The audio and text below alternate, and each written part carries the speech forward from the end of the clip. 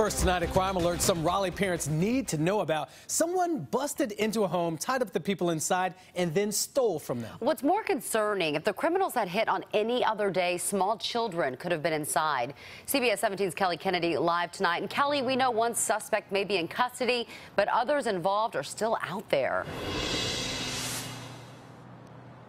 Yeah, that's right. 3 members of a Raleigh family zip-tied and robbed at gunpoint inside their own home. Now, one of the most disturbing details about this case is that this family actually runs a daycare out of their home. But the family tells me since this happened over the holidays, no daycare kids were in the home.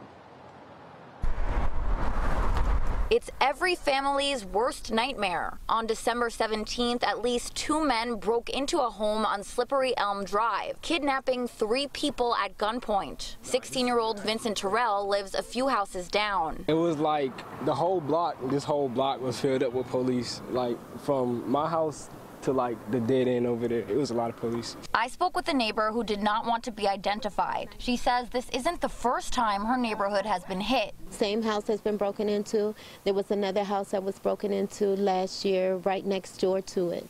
So, you know, you never know who they're targeting or why they're targeting those homes.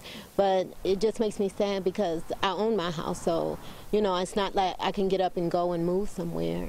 This is where I have to live, so, you know, you'd want to be in a safer neighborhood. According to arrest warrants, the crooks zip-tied the 3 family members while they ransacked their home. One of the victims is only 14 years old. It's crazy. I just didn't think it would happen. In this type of neighborhood, you wouldn't think for it to happen like that. Russell Watkins. Police arrested 41-year-old Russell Watkins on Monday. Watkins is accused of stealing several items, including a diamond ring and the keys to the family's Mercedes.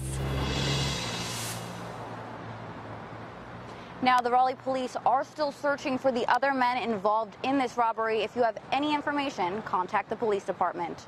Reporting live in Raleigh, I'm Kelly Kennedy for CBS 17 News.